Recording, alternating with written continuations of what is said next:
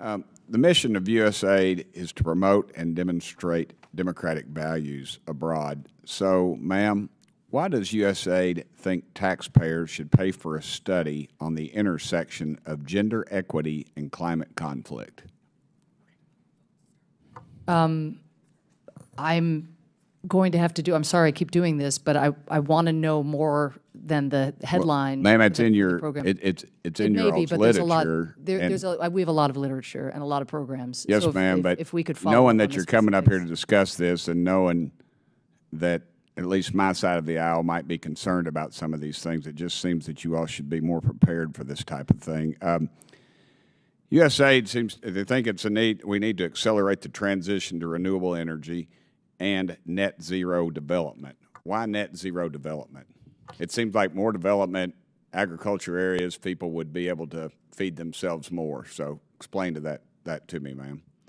Well, I think we all have a responsibility to do what we can to try to limit the amount of warming that is going to occur, given the devastation that the current level of warming is wreaking not only globally, but also here in the United States, as farmers can attest, and as anybody who's experienced one of the ever-growing number of natural disasters can attest. But putting that to one side, actually in this instance, even though there's a perception among some that we are foisting our values on others globally, the demand signal we are getting from the countries, the governments, the leaders that we engage as we think through what our broad agendas should be, is that is where they want to go. They also know that renewables prices are coming way down, that they can leapfrog other stages of electrification more easily with solar and wind. But stop for a second, ma'am. Leapfrog, say that again, and what does that mean? Oh, thank you. Sorry, jargony maybe, but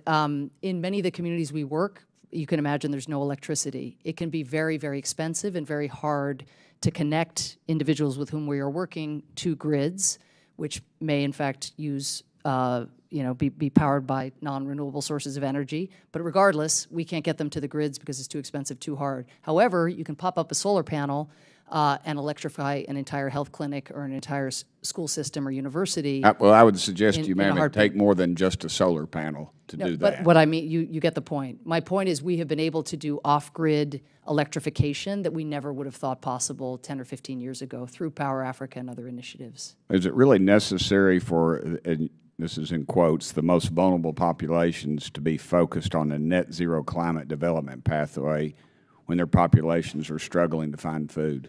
I promise you that the people who work at USAID in the field, 2/3 of our staff are nationals of the countries in which we work, care about the poverty in which communities are living, and that is the animating emphasis of their work and of their problem solving. As it happens, they're also watching climate havoc drive people into poverty who were not in poverty even just 5 years ago because of natural disaster or because agriculture has dried up, because of drought or because of flooding, too much water, too little water. It's different everywhere, but that is a factor as to how we design our programming, is listening to the needs of the communities in which we work, which starts, you're right, with an emphasis on ending poverty. That is the #1 thing that communities, families want to do, but they also, communities even now see the linkage with the changing weather patterns. Well, ma'am, and I go back to my original statement that you all are paying for a study on the intersection of gender equity and climate conflict. I do not think that fits into this. I think it's social engineering. I think that you all come in here to these things and you know your votes and you run the clock and you tell us we'll get back to you on that. And I really would expect you all to get back to us on these things that we've raised. And I would like someone in my office talking to me about the intersection of gender equity and climate conflict. And I really don't think any of these really promote and demonstrate democratic values.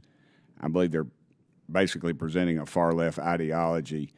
And at some point, we'll get to the bottom of this. I appreciate your job, and I know you've got a job to give us the runaround, and that's the deal. And y'all get your check from the taxpayers, but I can assure you not all the taxpayers agree with this agenda. Mr. Chairman, I yield back.